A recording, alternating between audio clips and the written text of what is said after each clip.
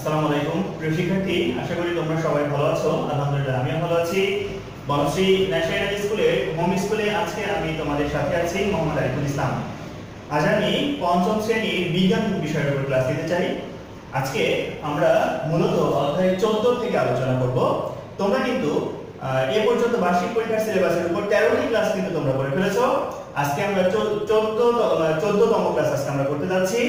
আজকে আমাদের যে অধ্যায়টা আলোচ্য বিষয় সেটি হচ্ছে জনসংখ্যা এবং প্রাকৃতিক পরিবেশ। আজকে তোমাদের এই অধ্যায়টি শুরু হচ্ছে। এই অধ্যায়টি কিন্তু তোমাদের বইয়ের সর্বশেষ অধ্যায়। প্রিয় শিক্ষার্থী, আসো আমরা ক্লাস শুরু করি। আজকে আমরা যে বিষয়গুলো শিখবো তার ব্যাপারে একটা ছোটখাটো একটা তালিকা তৈরি করা হয়েছে। আমরা প্রথমে জানবো যে আসলে আমাদের পারিবারিক মৌলিক চাহিদা এটা আসলে কেমন, এই সম্পর্কে আমরা একটু জানবো, এবং পারিবারিক মৌলিক চাহিদার উপর আমাদের জনসংখ্যার যে প্রভাব সেটি কতটুকু সেটি আমরা জানার চেষ্টা করব। মনে করো যে তোমরা দুই ভাই বোন এবং তোমার বাবা এবং তোমার মা, এই মিলে তোমাদের 4 জনের একটি পরিবার।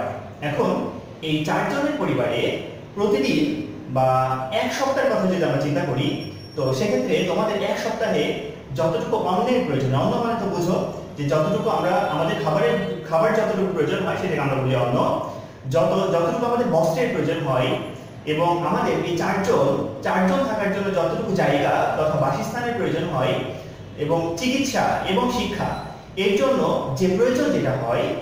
এখন যদি তোমার পরিবারে তোমরা যদি 6 ভাই বোন যদি হতে, তাহলে তোমার বাবা মা সহ তোমাদের পরিবারের সংখ্যা দাঁড়াতে হচ্ছে 8 জন।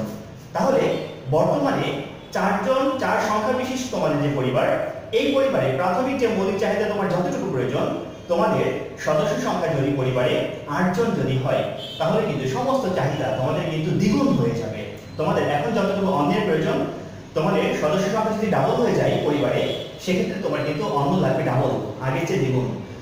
এখন তোমাদের থাকার জন্য যতটুকু জায়গা দরকার, যদি তোমাদের পরিবারের সংখ্যা ডাবল হয়ে যায়, সেক্ষেত্রে কিন্তু তোমাদের থাকার জন্য ডাবল জায়গা লাগবে। একইভাবে আমরা যদি আমাদের শিক্ষার কথা বলি, যদি আমরা আমাদের চিকিৎসার কথা বলি, সব ক্ষেত্রে কিন্তু আমাদের প্রয়োজনটা কিন্তু দ্বিগুণ হয়ে যাচ্ছে।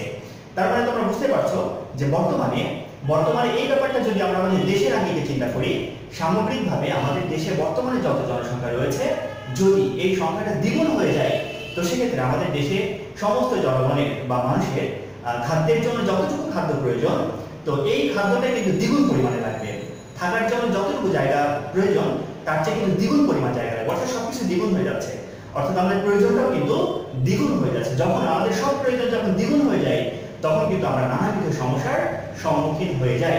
প্রিয় শিক্ষার্থী, আজকে মূলত আমাদের আলোচ্য বিষয় হচ্ছে এই, আসলে যদি আমাদের জনসংখ্যা যদি বেড়ে যায়, সেক্ষেত্রে আমাদের কি কি অসুবিধা হতে পারে, আমরা কি কি সমস্যার সম্মুখীন হতে পারি, এই সম্পর্কে আমাদের আজকে খুব সংক্ষেপে আলোচনা করব। আসো আমরা 2 নম্বর বিষয়টি একটু জেনে নেই, সেটা হলো বিশ্ব এবং বাংলাদেশের জনসংখ্যা বৃদ্ধির পরিসংখ্যান। হ্যাঁ, তোমরা নিশ্চয়ই জানো যে যদি আমরা 1800 সালের কথা চিন্তা করি, 1800 সালে কিন্তু সারা পৃথিবীতে মোট জনসংখ্যা ছিল কিন্তু মাত্র 100 কোটি। আর এখন 2020 সাল, অর্থাৎ 220 বছর পরে সারা পৃথিবীর মোট জনসংখ্যা কিন্তু হয়ে দাঁড়িয়েছে প্রায় 7 কোটি, প্রায় 700 কোটি। তো তাহলে 1800 সালে যদি 100 কোটি জনসংখ্যা থাকে, আর 2020 সাল অর্থাৎ 220 বছর পরে যদি জনসংখ্যা যদি হয় 700 কোটি, তাহলে মাত্র 220 বছর জনসংখ্যা কত বৃদ্ধি পেয়েছে? প্রায় 600 কোটি বৃদ্ধি পেয়েছে। তোমরা বুঝতে পেরেছো যে কি দ্রুত জনসংখ্যা আমাদের পৃথিবীতে বেড়ে চলেছে। একই সাথে যদি আমরা আমাদের বাংলাদেশের জনসংখ্যার কথা বলি, বাংলাদেশের জনসংখ্যা 1970 সালে ছিল 7 কোটি 60 লক্ষের মতো, কিন্তু বর্তমানে 2011 সালের আদমশুমারি অনুযায়ী বাংলাদেশের কিন্তু বর্তমান যে জনসংখ্যা সেটা হচ্ছে 14 কোটি 97 লক্ষের মতো। তো সেক্ষেত্রে দেখো, মাত্র এই 40 বছরের যে ব্যবধান, 40 বছরের ব্যবধানে আমাদের বর্তমান বাংলাদেশের জনসংখ্যা কিন্তু আগে ছিল 7 কোটি, এখন কিন্তু সেটা 14 কোটিরও বেশি হয়ে গেছে। তার মানে এই 40 বছরের জনসংখ্যা কিন্তু আমাদের একদম ডাবল হয়ে গেছে। অর্থাৎ এরপরে যদি আরো কিছু সময় পর, আরো কিছু বছর পর যদি এই জনসংখ্যা আবার ডাবল যদি হয়ে যায়, সেক্ষেত্রে কিন্তু আমরা আরো বেশি কিন্তু সমস্যার সম্মুখীন হব। প্রিয় শিক্ষার্থী, আসো আমরা কি কি সমস্যার সম্মুখীন হতে পারি সেই সম্পর্কে আমরা একটু জানবো। তার আগে তোমাদের আরেকটি বিষয় জানাতে চাই, সেটা হচ্ছে জনসংখ্যার ঘনত্ব বলতে আমরা আসলে কি বুঝি।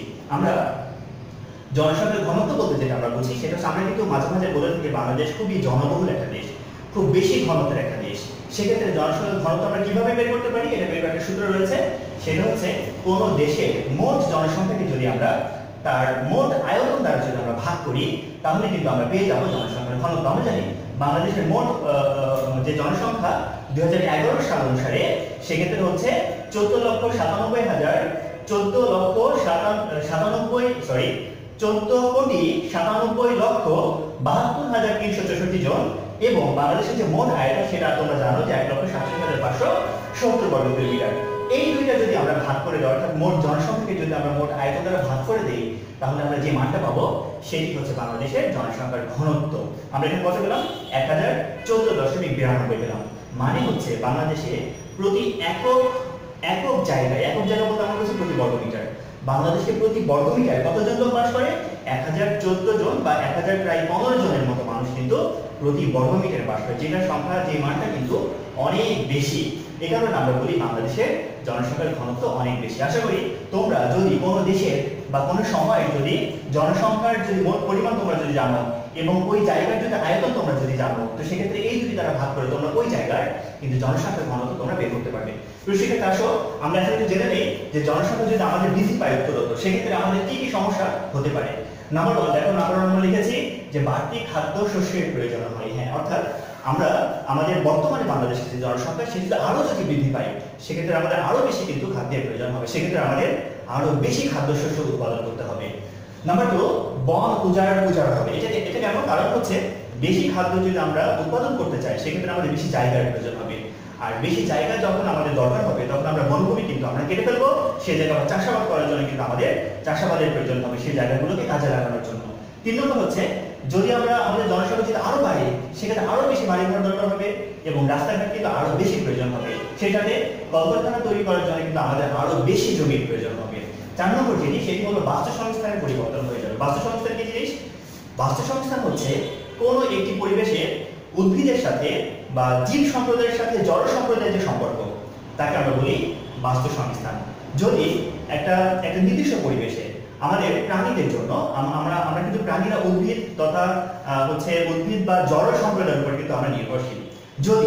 যদি কোনো একটা নির্দিষ্ট জায়গায় যদি মাটির পরিমাণ যদি কমে যায়, তো সেক্ষেত্রে কিন্তু সেখানে যদি প্রাণীর সংখ্যা যদি বেড়ে যায়, তাহলে কিন্তু তারা নানাবিধ সমস্যার সম্মুখীন হয়। অর্থাৎ যদি কোনো একটা এলাকায় বাস্তুসংস্থানের পরিবর্তন হয়, তো সেক্ষেত্রে কিন্তু আমরা নানামুখী সমস্যার সম্মুখীন হব।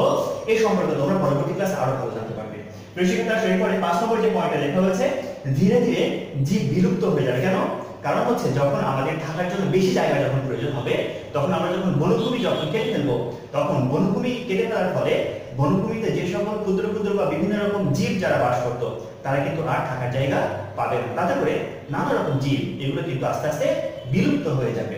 এরপর আসো বলা হয়েছে যে ভূমিক্ষয় এবং ভূমিধস। হ্যাঁ, আমরা জানি এই আমাদের যে বৃষ্টিপাত হয়, বৃষ্টিপাতের ফলে বৃষ্টির পানি মাটিকে ধুয়ে নিয়ে যায়, মাটিকে ক্ষয় করে। তো সেক্ষেত্রে যদি মাটিতে যদি পর্যাপ্ত গাছপালা থাকে, তাহলে কিন্তু ভূমিক্ষয় তথা ভূমিধস এটা কিন্তু রোধ হয়। তো সেক্ষেত্রে আমরা যদি গাছপালা যদি নির্বিচারে কেটে ফেলি, তাহলে কিন্তু বৃষ্টির পানি মাটি ধুয়ে মাটিকে ক্ষয় করবে, যেটাকে আমরা বলি ভূমিক্ষয়। এবং একই সাথে এই কারণে আমাদের নানা সময় যে বন্যা হয়, বন্যার কারণে কিন্তু ভূমিধসও কিন্তু এটা বৃদ্ধি পাবে।